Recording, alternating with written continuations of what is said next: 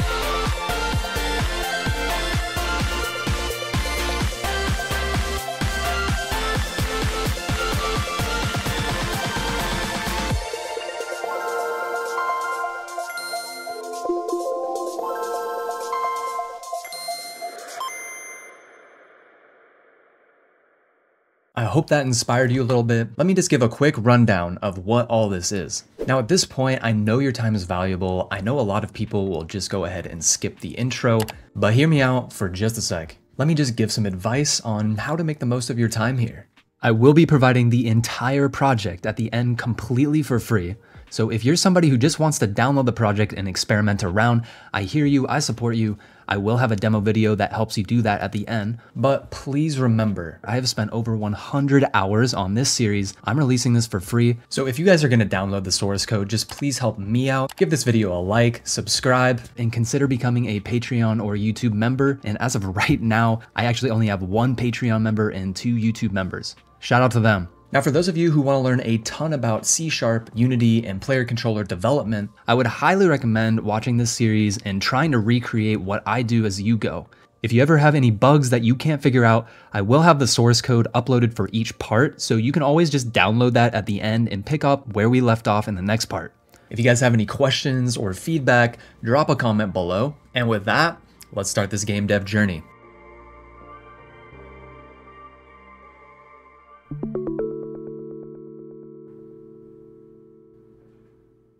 I know some of you are just starting out in Unity, so I'm going to start a project from complete scratch so you can follow every step.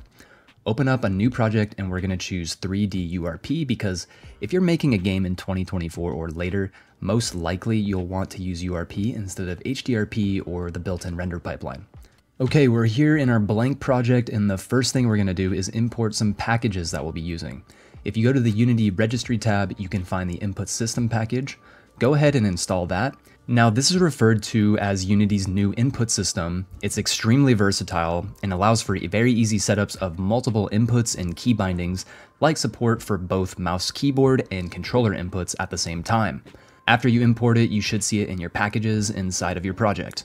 We're also going to get a free asset pack from Unity named Free Low Poly Human RPG Character. I'll link this in the description, but you're just going to have to add it from this page, then open it in Unity. Navigate to the package manager, my assets, and install and import it. So now we have a bunch of animations and models to use for our character controller.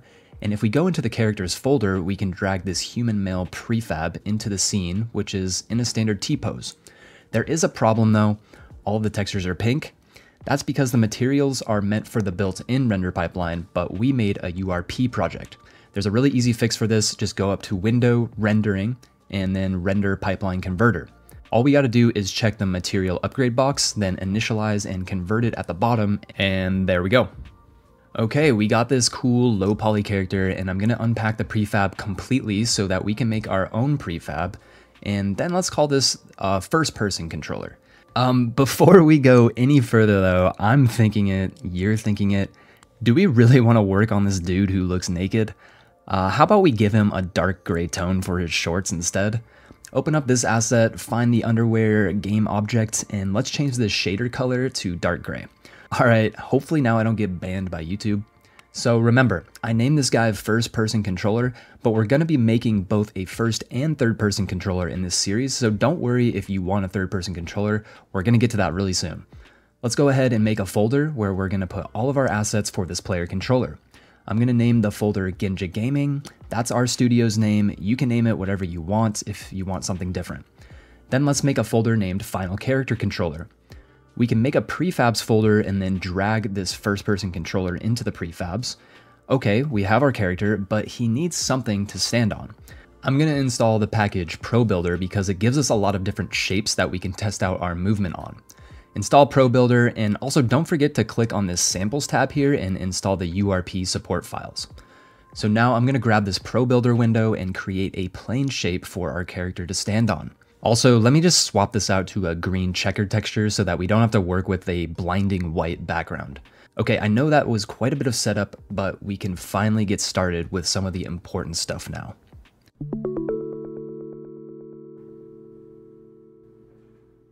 Let's start by making our input system. Create a new folder under Final Character Controller named Input. Then inside that folder, create new input actions, which is all the way at the bottom of the list. Name it Player Controls, double click it to open it up, and now what we have are a few different menus. So on the left side, we have Action Maps, which you can think of this as a set of actions. The first set of actions that we're going to make have to do with player movement, or more formally known as player locomotion.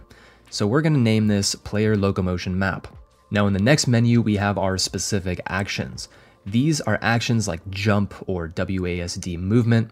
So let's change some settings on our first action. I'm going to choose value for action type and vector 2 for control type. Then let's name our action movement. Now there's a convenient feature built in here that allows us for movement input.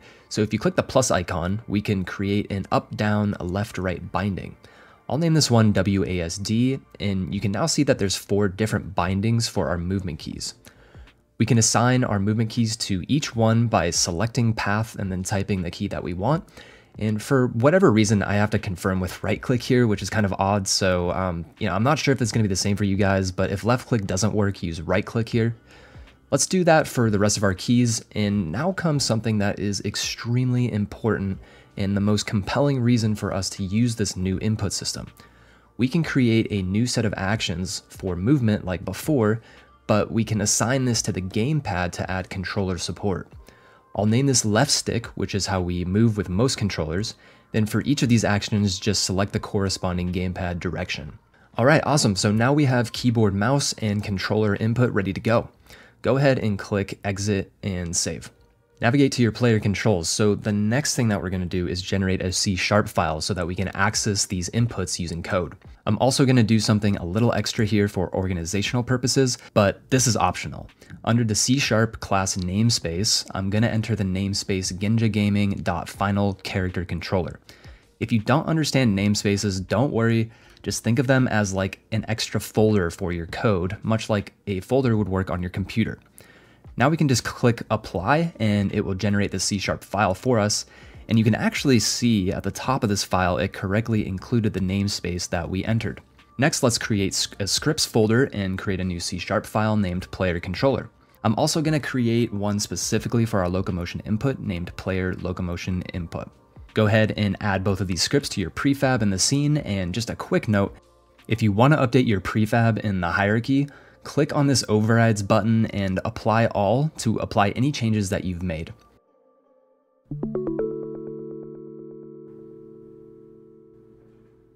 So now we get to one of the most controversial subjects in Unity game development. What type of player controller are we going to make?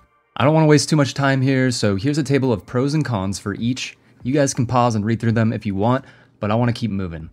So what are we going to use? Well, I think character controller is more universal and easier to perfect, so let's use that one. So we've added the character controller component, and you can see things like slope limit and step offset. Those are going to be really helpful for handling slopes. It also has a built-in collider for collider detection. We can see at the moment the collider is way too low though, so let's change the center along Y to 1. Let's fine tune it a bit. I'm gonna make the height 1.8 and then let's actually shift the center down to 0.9 to fit this model, and then make the radius a bit smaller, something like 0.35 or maybe 0.3. Let's now take our main camera and drag it inside the prefab.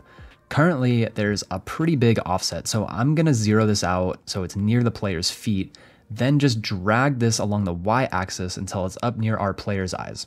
There's also this gizmos on-off button if you get annoyed with all the gizmos, so now we can see its position a little more precisely.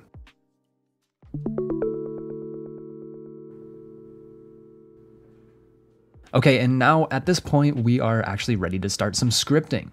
Double-click player locomotion input to open it on up.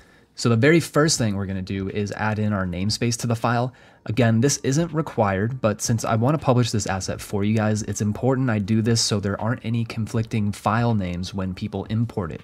So we created a namespace using the same path as our file structure. We need to initialize our player controls input, so make a public player controls property named player controls. Now I wanna stop here again real quick and explain a couple things. You'll notice first that this variable has getter and setter methods. This makes it a class property instead of a field. The recommended C# syntax for properties is that you use Pascal case or that we capitalize the first letter. This makes it a little bit weird because our class and our property have the exact same name, but this is actually a supported feature in C#, and it's even recommended or encouraged to do this if it makes the most sense, which it does here. Now, why am I using a property over just a regular field? I'm gonna want to access or get this variable from outside of the class, but I don't want anybody to be able to change this variable from outside of the class. Thus, I've used the private set syntax here, which won't allow us to set its value from outside of the class. It really is that simple. If it didn't make sense to you, don't worry, using a property here is not necessary, it's just more organizationally correct. If you don't want to use a property, by all means, just use a public field instead. We're also going to add in another property of type vector2 named movement input. The next thing we're adding here is an interface to our class. So remember when we generated that C# class for our input? Well, that actually generated an interface for us, which we can add to this class by typing playercontrols.I, which stands for interface, player locomotion map actions. There's a red line under this right now because when we add an interface, we need to implement a specific set of methods for that interface. In Visual Studio, you can automatically generate this method, which is what I'm going to do here. And now we have our onMovement method, which gets called when one of our inputs is used. It will only get called if we enable it though, so let's add the onEnable method, and inside of here, we're going to enable our player controls. Then below that, we're going to specifically enable our player locomotion map that we set up and set callbacks to this class. Let's also add the onDisable method so that we can properly disable and remove callbacks when it's not being used. Okay, down in the onMovement method now, we just have one simple line of code to actually add here, which is we just set our movement input to the vector2 output. Just to show you guys what this is doing, let's now print out the movement input and test it out.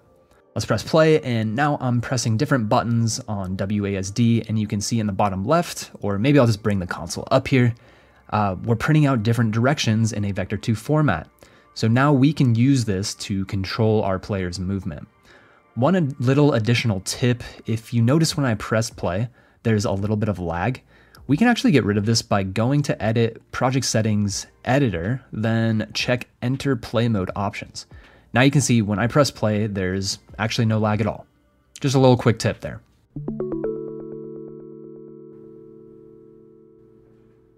Let's finally make our player respond to the input and movement. Open up the player controller script, then let's add our namespace again real quick and delete our start and update methods for now. Our player controller script is going to be our main point of entry into the player controller, so let's serialize our character controller in our camera. In terms of syntax, I'm using an underscore to denote that this is a member field, which is the recommended syntax for C#, but in Unity, a lot of people also use the M_ syntax. Also, if you don't want to use either one of these because you just hate underscores, I totally get that, and you don't have to use them. I just am explaining my process to you guys so it doesn't seem like I'm doing it for no reason. Let's set up some movement settings. add in run acceleration and run speed. I'll just give a couple quick starting values here. We can fine tune these later. Let's also get an instance of our player locomotion class. And on awake, let's set our player locomotion instance. And that's all we need to do because we'll set up our character controller and camera in the editor. We're finally getting to the exciting part. So let's program in our first movement code. I'm going to create a vector 3 for both the camera forward direction and the camera right direction, but actually projected into the XZ plane. The reason for this is I want the movement to be based off of the current camera direction. So now we can create a vector 3 named movement direction, and we multiply the camera's current facing direction with our movement input. What this is going to do is if I press W for forward, we'll walk in the direction our camera's facing. If we press D or right, we walk in the direction 90 degrees to the right of the camera's facing direction. Now we'll calculate our movement delta, which is how much our player moves this frame. Our movement delta is given by the movement direction times our run acceleration times time.delta time. Finally, we calculate our new velocity as our character controller's current velocity plus our movement delta. So why am I multiplying acceleration by time.delta time here, but not the speed? Well, that's due to our kinematic equations from physics. We see that the position is determined as velocity times time plus acceleration times time squared. So we have to apply time.delta time twice for any accelerations. I'll do it here once and then again at the end when I call our move function. To physically move the player in the scene, we have to call charactercontroller.move. And it's extremely important that we multiply by time.delta time here to normalize for our current frames per second rate. I'm also putting this note in here. Unity suggests that we only ever call this once per frame. Otherwise, some very odd interactions can start to happen. Okay, let's test out our controller, but first make sure you hook up the character controller and camera components. And I'm gonna just set the run acceleration to about 50 actually. Also, make sure that your player isn't touching the surface for now, otherwise it's gonna collide and do some weird things, so just move it up a little bit. You'll notice a few things. One, our player is moving extremely fast, and also it's just sliding infinitely, so let's fix these two things. Go back into your script and add in a public float drag. In our update function, let's set our current drag to our velocity's current direction times the drag times time.delta time. And remember, because drag is an acceleration, we need to apply it twice, like I talked about earlier, once here and then once in the move function after we add everything up. Then let's add this to our new velocity by using a ternary operator.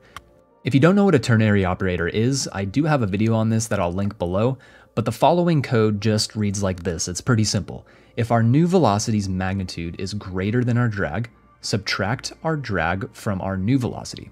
Otherwise, or else, set our new velocity to 0. We're doing this way because it prevents the drag from actually sending us backwards if our velocity were to be too low. Save that. I'm gonna set my drag speed to 30 for now, and let's test it out. All right, so we have another bug here. I'm gonna try to move to the right, but I can't.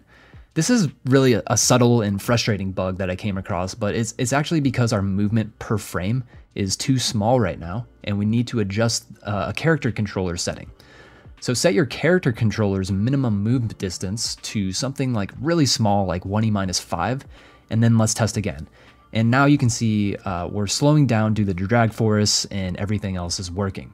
There's still a big issue though, which is we can infinitely accelerate and just zoom across the map. We need to make sure that when we're accelerating, we can't go faster than our run speed. Let's head back into our player controller script and add in just one new line, which is we're gonna set this new velocity to a clamped value using the clamp magnitude function, where the second argument is our clamp value. And back in Unity, now you can see that our player is moving around at a reasonable speed and it gets clamped to our run speed value.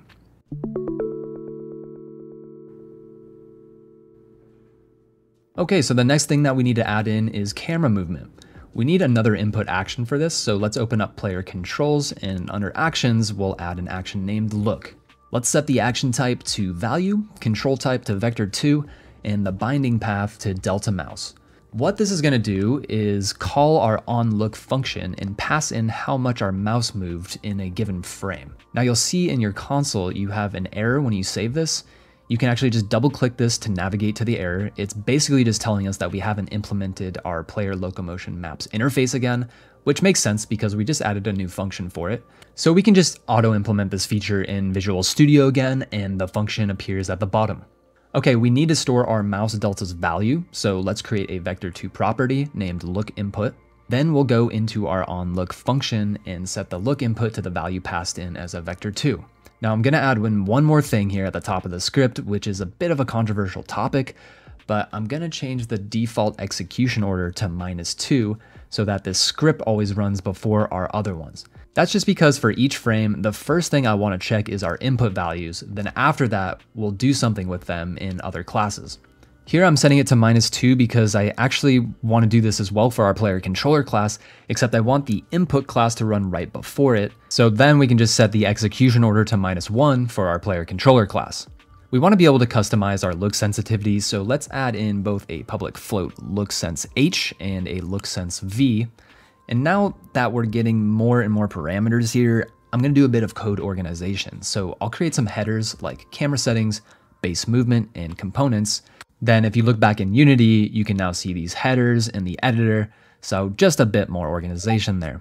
I'm gonna make one more camera setting, which is our look limit V, because I wanna clamp how high or low of an angle that you can look so that you don't spin around vertically in a weird way. Then let's create a vector2 to store our current camera rotation and another vector2 called player target rotation, because we're gonna need both our camera and our player to rotate if we're gonna animate it properly. So we're about to implement our camera logic, and it's usually recommended to do all the camera rotation after all the movement logic. So we're gonna put this in our built-in late update function for mono behaviors. The first thing that we do here is add to our camera's X rotation by our lookSense horizontal times our lookInput.X. For our camera Y rotation, we're gonna wanna clamp this value with our look limit. So use mathf.clamp, then we're gonna take our current camera Y rotation and subtract the lookSense vertical times our lookInput Y. Then the last two arguments are our negative and positive clamp values, which we set using the look limit V. This will make it so that we can't look above or below our look limit along our Y rotation axis. Then we basically do the same thing with our player's target rotation as we did with the camera, but we only need to do it for the X rotation. Then for now, we can just set our player's rotation to the X component of the target rotation, but we're gonna change this up a little bit later on in the tutorials so that our player has a fixed rotation speed. So that's why I'm doing this here. Finally, we also set the actual camera transforms rotation to the proper value. Let's test this out. So back in play mode, you can see everything is working properly. Our camera is looking around, our player is turning, and our input actions are moving us in the correct direction, whether I press forward or sideways. Before we go any further, I want to show you guys how to easily turn this into a third-person controller, and then we can swap between the two if we want. Let's apply our changes to the first-person controller and save it. Then let's unpack this prefab completely. Now I'm going to rename this to third-person controller and drag it into our prefabs folder. In order to do this in the easiest possible way, we're going to use something called Cinemachine. So open up your package manager and under the Unity registry, find Cinemachine and install it. This might seem a little bit weird, but just bear with me. Duplicate your main camera, go back to the original main camera and set the tag to untagged, then put your new main camera inside your old one. Next, we're going to make a virtual camera from the Cinemachine menu. Cinemachine has now identified our main camera 1 as our Cinemachine virtual camera, which is what we wanted. Now I'm going to name our original camera back to dummy camera because we're basically just going to use it as a dummy game object for our current look direction. Then let me just rename our new camera back to main camera. Now go to your dummy camera and disable the camera component, and also you're going to want to disable the audio listener all the way at the bottom, but I forgot to do it. I do it a little later on. So then click on the virtual camera, and this is where we're going to change all of our third-person settings for the camera. Our camera needs a follow target, so I'm going to choose our dummy camera since I want to focus near the player's head. We'll also use the dummy camera for the look at transform. Cinemachine is great because it has a bunch of built-in features and customization, so let's go to the body and change from transposer to third-person follow. Some default settings have now been applied for us, which you can see in action here, but I personally don't like these very much. Let's increase the damping for X and Y, which will make it appear to be smoother. Then I'm gonna get rid of the X offset for the shoulder offset so our camera is straight behind our player and not off to the side. Then also go into aim and go down to something like 0.1 or 0.2 on your vertical and horizontal damping. That's gonna keep the player much more centered and things won't be swinging around as crazy. This is definitely looking a little bit better to me. Feel free to play around with some of these settings. So for example, we can increase our FOV a little bit. I kind of prefer this. And now let's go back in play mode and you can see that we have a little bit of an issue. Our camera suddenly jumps around when we move directly above our player. So to prevent this, we can just change the look limit V to something like 75 or maybe 70. And now you can see it's not doing it anymore. And at this point, we have reached the end of video 1. So I'm gonna actually go into a demo and just show you guys what we've created. One thing I will note is the camera is gonna feel pretty jittery right now. I promise that is something we're gonna be fixing later on, but I'm just gonna keep this for now. So we have a player model who can move forward, backwards, and sideways. Our camera looks around correctly, and we have separate prefabs for both a first person and a third person controller. In the next tutorial, we're gonna be getting into animations, blend trees, and adding more states like idling and sprinting. If you guys are enjoying this series, please drop a like and a comment, and also feel free to join my Discord if you wanna chat about game dev. That's gonna do it for this one. Peace.